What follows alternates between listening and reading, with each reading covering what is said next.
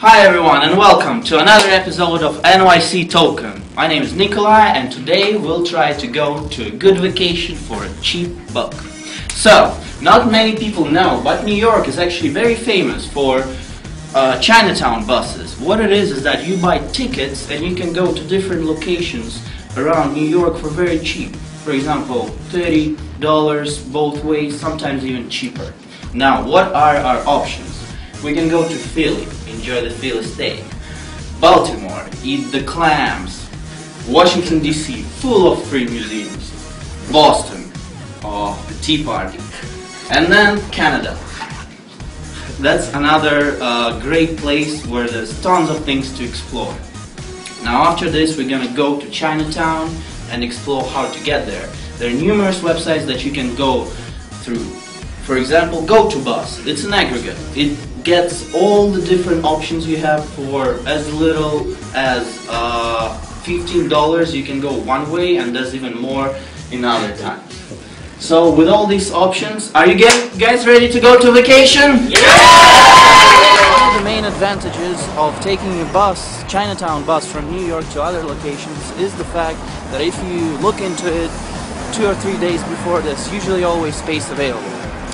Now it's better to buy tickets online ahead of time, and you can also receive discounts with that, but still, if you just go there on the spot like we're gonna do today, there's usually still space available. Now there are two main locations where they leave from. One is in the Penn Station and the other one is in the Chinatown location. The Chinatown location is much more busy, so we're gonna explore that one and see what's up. You can get to both the Penn Station and the Chinatown location easily by metro. It's both very easy to get to and very comfortable also. So here we are at the Chinatown location where all the buses leave from, and it's an afternoon, so if you come here in the afternoon it's gonna be much chiller than during the weekend. The buses, as I said, you can just buy your tickets online or come here to buy them. Although if you come here to buy them, you might run into you might have the risk of having to wait longer because they're not available all the time, but most of the time they are. Now this is how the booth looks, and we're gonna explore a bit more about the purchasing.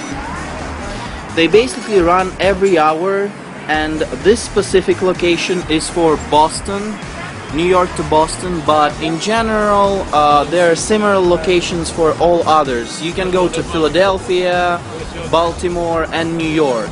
They run pretty much every hour, and it's very easy to get right in this cabin, and the bus usually stops right here. There's a lot of space where you can put your bags, and it's also a pretty nice location, so you can get here maybe a little bit earlier just to enjoy the scenery. Now if you miss your bus, they say that there are no refunds, but you can actually still ask them, and you can go ahead and land a bus that departs later than the one you missed.